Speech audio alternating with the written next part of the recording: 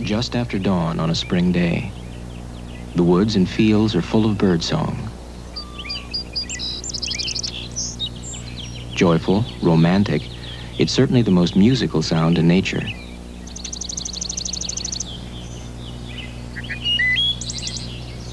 But birdsong is also swearing and squabbling and being downright selfish. For birdsong, for all its beauty, is to these birds a matter of survival.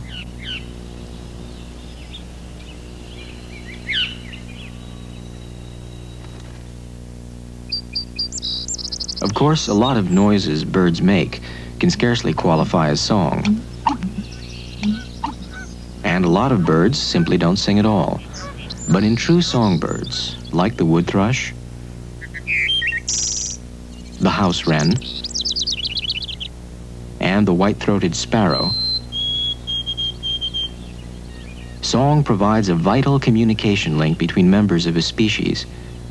Every species sings a different song. Some species, like the song sparrow, sing many songs. In this bird, maybe a dozen. In other species, as many as 1,000. Some, like the red-winged blackbird, sing only 1 or 2. But in almost all species, it's only the male that sings. Songs can sound simple, but just listen to this wood thrush song slowed down to 1/4 of its normal speed.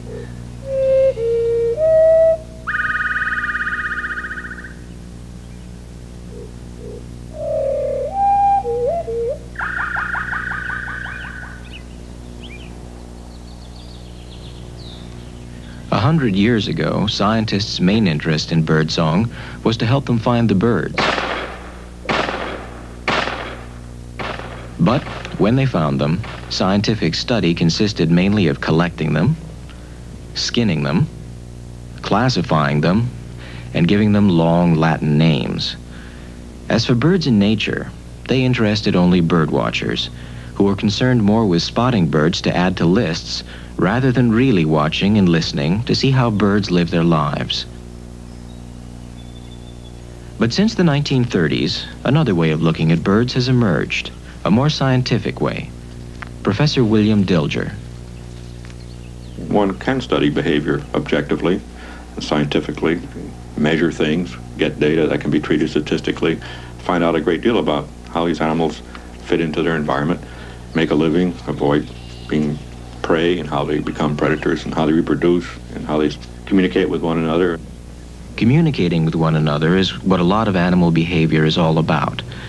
One person who watched birds carefully and objectively in the hope of learning to eavesdrop on their conversations is Bill Dilger, now professor of biology at Cornell University. First thing I had to learn to do as far as animal behavior was concerned was to learn to see the little things that they do that are perhaps insignificant at first to us, but are of enormous significance to them. So I found that the fact that I had been interested in illustrating animals for many years had sharpened my, sort of pre-adapted me, so to speak, to pay attention, to learn to see. But eyes and ears have to be on the lookout for the right messages. But it's not very difficult to see obvious things animals do. Very spectacular displays, or hear the sounds they make if they're loud enough.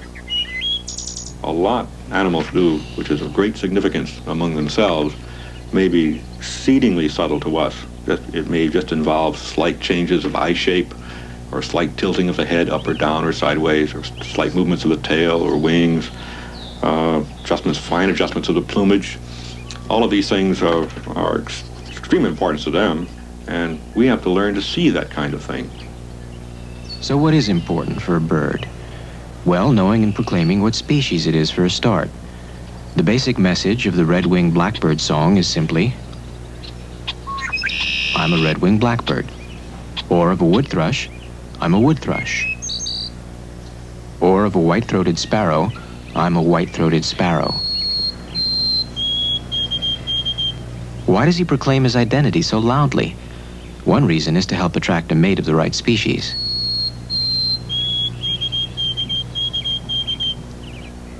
And the song does something else too.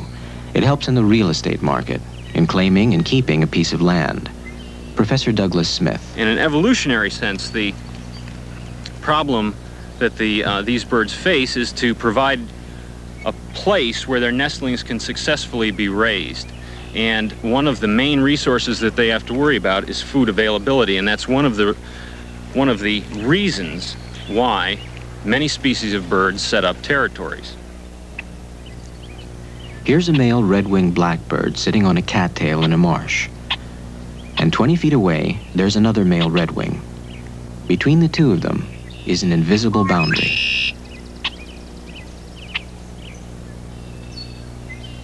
When he arrives in the spring from his winter migration, each male sets about carving himself a piece of property from the open marsh.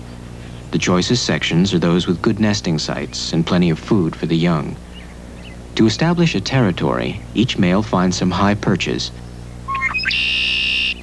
and claims his land by singing and displaying his plumage to his rivals. As other males come in, they too start singing and displaying to claim some land.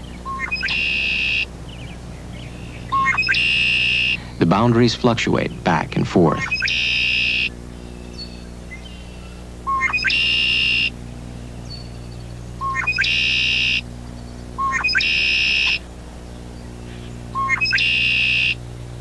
But soon, through these confrontations, they become fixed, and the whole area is subdivided into territories.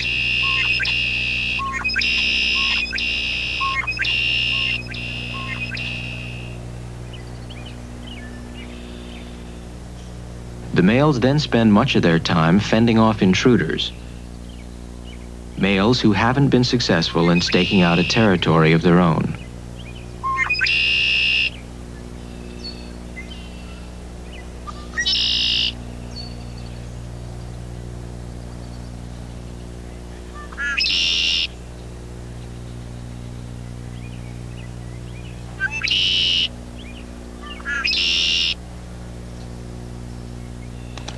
The point of the singing and displaying is to substitute for actual physical combat. And that pecking at the ground isn't feeding. It's thwarted aggression redirected elsewhere, like banging your fist on the wall when you're angry.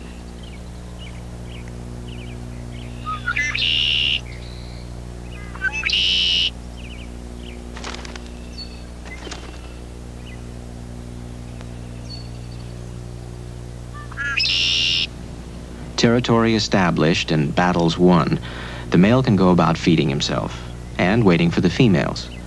He might even relax enough to cover his epaulets when no intruders are around. When the female redwings do arrive, drab and untuneful, each one settles down with a territorial male. His song and display more an attraction now than a threat. And the business of raising and feeding a hungry and a demanding family begins, the female now doing most of the work.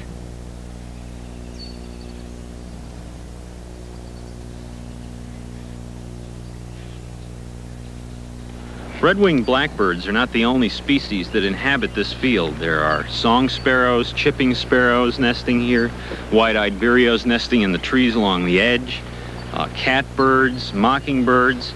There's quite a list of species that coexist with redwings on this piece of land. And these different species will only respond to their own species song. A yellow warbler will respond to its own song. A catbird will respond to its own song. A redwing will respond to a redwing song. But a catbird will not respond to a yellow warbler song. In fact, over here we just heard a yellow warbler singing. In fact, here it comes. Just flew up above it. Yellow warblers and red-winged blackbirds ignore each other's song because they don't compete for the same food for the young, the same nesting materials.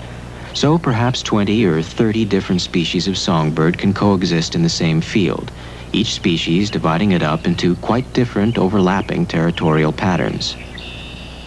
Just listening to birdsong and watching carefully how a bird responds can tell you a lot. But to find out what song really means to a bird, you need some help from modern technology. It certainly makes a big difference having portable tape recorders. Before they were introduced in the early 50s, people used to write notes to themselves about what they thought birds said. And of course, some people who had bulky disc equipment made some bird recordings. But until we had these tape recorders, and particularly the portable ones, we couldn't really experiment. You could guess what birds were communicating because you could see what they were doing when they sang. But the real test of communication is to play the song back and see that some other bird responds. Professor J. Bruce Falls of the University of Toronto first got the idea of playing birds their own songs during a walk through a wood when he hooted at an owl. The owl hooted back and followed Falls till he left the owl's territory. Falls wondered if territorial songbirds would respond in the same way to an artificial song. An instruction book for a playback experiment might read like this. First, string out the speaker wire so that the speaker can be put on a bird's territory.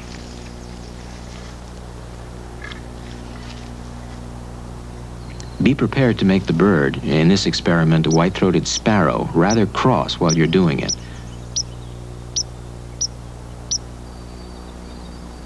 Next, return to your tape recorder, putting a suitable distance between yourself and the bird so you know it's not responding to you any longer.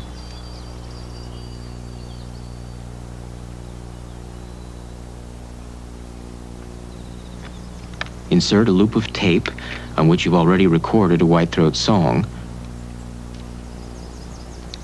Switch on the tape recorder to start the loop playing. Turn up the volume on the amplifier to very loud.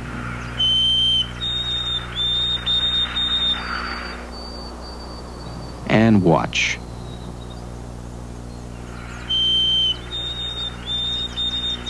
There seem to be birds singing on both sides here. There's one up there, and there's another one in the bushes over here. I think there's one coming from over in this direction. It's come up to the speaker now. Playing the song attracted the resident bird to the speaker and provoked him into singing back at it.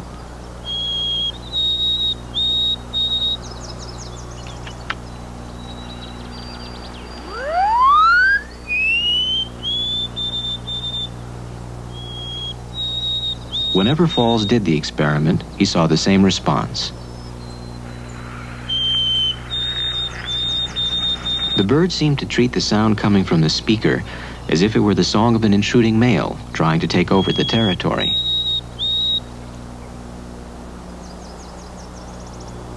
Falls has been doing playback experiments now for some 20 years, and as long as he played the right song to the right species, the bird always reacted in the same way. Sometimes more dramatically than at others. I've never had a bird come in this close when I've been right here before. Sometimes they come to the speaker, but I've never had them come when I'm right beside the speaker. That's very unusual. This is a very bright colored bird and a very highly responsive one. The bird wants to attack the speaker, but he's a bit afraid of me, so instead he pecks around on the ground.